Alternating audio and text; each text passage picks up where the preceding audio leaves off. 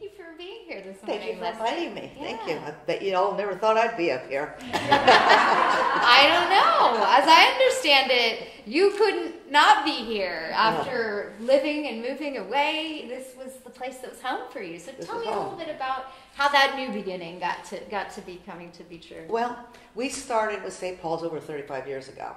And my husband, with the last name of Bonino, of course, was Catholic Italian. And so we tried the Catholic church, and I won't say which church it was, but it didn't work out at all. And I finally said to him one day, I'm going to St. Paul's. You can join me or you can stay at the Catholic church. He joined me. And we came, and we really liked it. And we really enjoyed it. And we hadn't been here that long.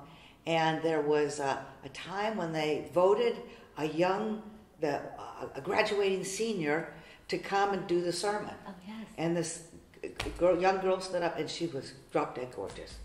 And she was so eloquent. And she was just, the personality, it was fabulous. And when we were walking out, I said, how would you like to look like that, talk like that, and act like that, and be starting out in life? I mean, she's going all the way. And she's going down to Southern California to college. I gotta do this without crying. And it was a short time later, we came into church, and everybody was in tears.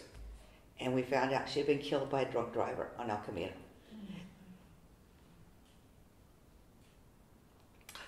It was so sad, and it was so difficult, and it was so tough.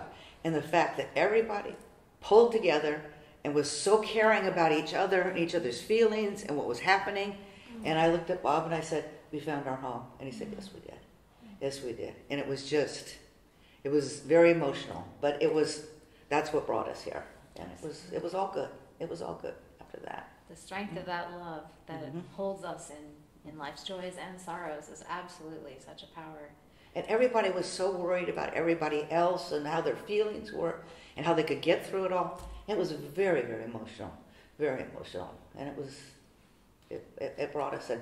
Then in the early 2002, I took early retirement, and my husband said, great, we're moving to Sonoma, and we're going to have a vineyard. And I'm like, oh, God. Oh, no. I'm so not a farmer. And I know the wine business has been really romanticized. It's not. It's farming at its worst, believe it. I've been there. I've been up the crack of dawn with boots on, tromping through a vineyard. Anyway, so we started going to all the churches up in Sonoma County, and I finally said, this is not doing it for me. I'm going back to St. Paul's.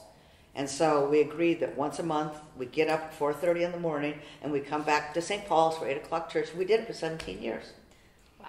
And when he unfortunately passed away suddenly 3 years ago, I couldn't sell that property fast enough to move back. So I'm home. I feel like I'm home. So it's all good. We are so glad that new beginning brought you back to the place where you felt such connection and belonging. And I've certainly been hearing that in all the stories that folks have been sharing about why this community is so special and why it is such an important part of our lives. So thank you for making it what it is. I want to thank you for being here. And thank you. And thanks to the search committee. You did a terrific job. Thank you. Thank you. We're also lucky to have you. Well, I'm so lucky to be here. And we are growing together in this expression of what it means to be awake to the things that are in our community. We had recently another such car accident, and one of our parishioners was nearby, and this healing team has been thinking about ways that we can not only offer that nurture and care within our walls, but to folks who are right here, our neighbors, and those who are longing for God's presence to be revealed. So thank you for helping us remember that it is both sides of the coin, the joys and the sorrows, that God meets us and holds us. Well, that's what got us here. Well, it is wonderful, and I'm so glad you've come back. Yes. Oh, I am too. Oh, I am too.